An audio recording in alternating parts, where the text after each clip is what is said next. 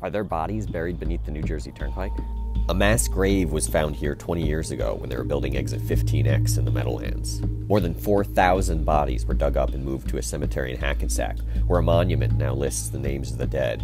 But historic records show nearly 10,000 people were buried around this creepy, craggy rock known as Snake Hill between 1880 and 1962. That's because Snake Hill was once home to a tuberculosis hospital, an insane asylum, and a penitentiary. And when people died here, they got buried here, sometimes one atop the other. It took a massive effort by archaeologists to catalog and rebury the dead.